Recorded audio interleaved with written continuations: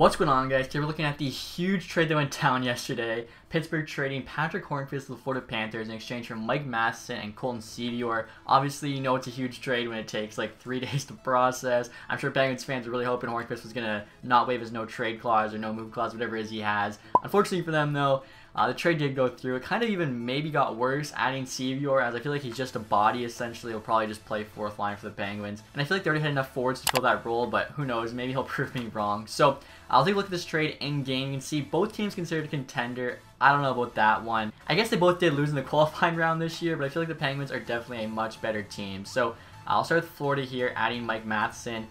In games, 25 years old, 81 overall, medium top 4 potential, as he did have like one decent year, got paid. It hasn't really been the best since.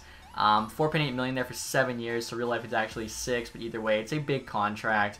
Kind of like just an applicator, I feel, in Detroit. He got paid after a decent season, and even after that season was probably still paid too much, and after his drop in play, definitely paid too much. It was actually a first-round pick back in 2012, the 23rd pick.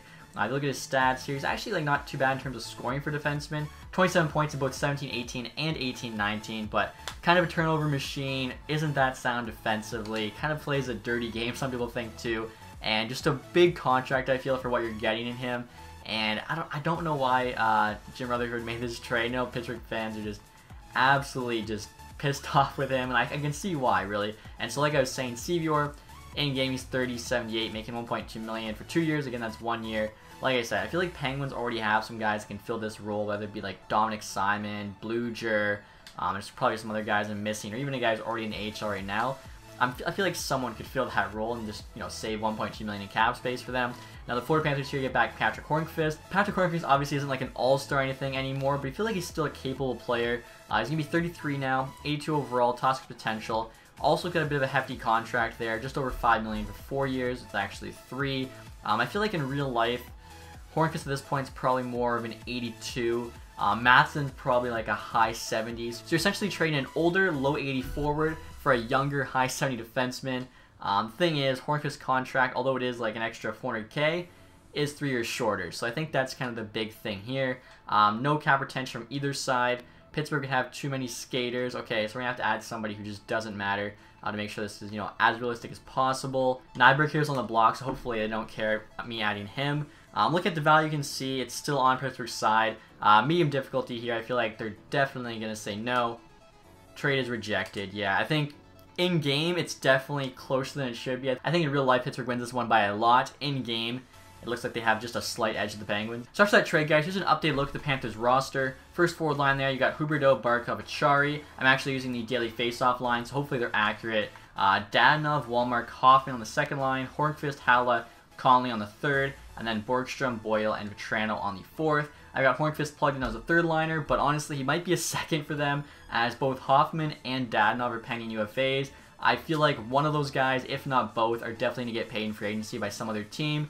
Personally, I feel like it'll probably be Hoffman that leaves, but I feel like Dadonov's probably going to stay in Florida. Also, too, Haula and Boyle are both pending UFAs. I feel like both could go to free agency, both could potentially stay. So it's definitely going to be interesting to see who the Panthers are able to keep. Right now, their 6 defensemen are Weegar, Ekblad, Stralman, Stillman, Yandel, and Piszczek. Piszczek was actually playing forward for them sometimes, so I feel like without Matheson, he's got to go back to D. But he's also pending UFA, so he might not be back with the team either. Yandel, obviously, very good offensive defenseman. And Stillman here, I feel, is definitely underrated at a 71. 21 years old. He's got to be at least like a high 70. Stralman there is not bad. Ekblad's, you know, still their #1 defenseman. Weegar's not too bad either. Then, of course, in goal, you got Bobrovsky. If he doesn't turn it around next year, I don't know what's going to happen. 30 years old, still has 6 years left, because remember, you got to minus a year at $10 million. Hopefully, just like a one bad year for him in Florida, but not looking good. And next year, guys, we're going to try to trade as the Penguins. As you can see, the Florida Panthers actually want Hornqvist. I feel like one trade that they could have done, especially if the Panthers did want him in real life, is just trade him for like a second or a third rounder.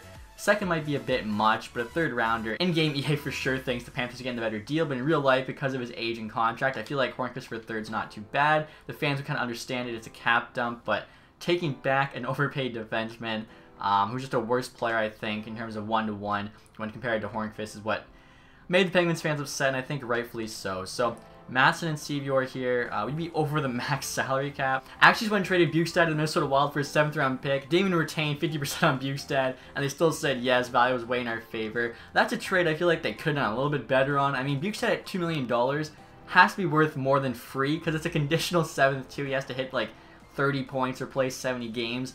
There's like tons of teams, like Ottawa, tons of cap. Bukestad could easily be like a solid 3rd line center for them.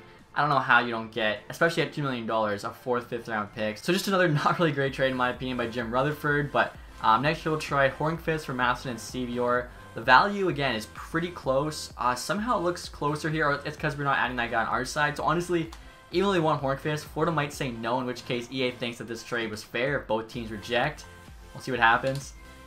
Oh, it is accepted. Okay, so that does confirm that they think Florida did get the better trade, although just slightly, where in real life I think Florida kind of fleeced them. And next year, guys, we're taking a look at the Penguins roster. Obviously, not really sure what's going to happen to the lines for next season, but it's kind of my best guess here. So we got Gensel, Crosby, and Sherry playing on the top line. Rust, Malkin, and Zucker on the 2nd. Bluger, McCann, Kapanen on the 3rd. I could definitely see Kapanen somewhere in that top 6, though, especially after they gave up a 1st round pick for him. I got Aston Reese, Simon, Tanev as the 4th line for forwards.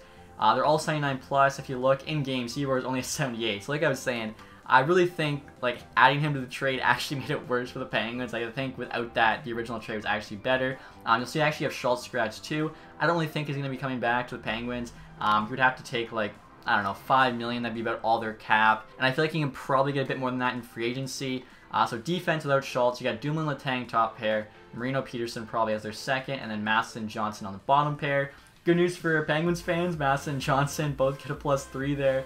Unfortunately, though, you're paying them, what, about $8 million there for your bottom D pair who's going to play like 8 minutes a night. I don't know about that. Now, goaltending, you still have Murray as the starter, most likely on his way out. I am curious what the return will be for him. I'm thinking like a couple seconds, kind of in that range. Jerry there probably takes over as the starter. If he continues to play like he did this season, they'll be fine. Thing is, there's no certainty with goaltending. Like, he could regress, so hopefully, though, it's not the case for Penguins fans.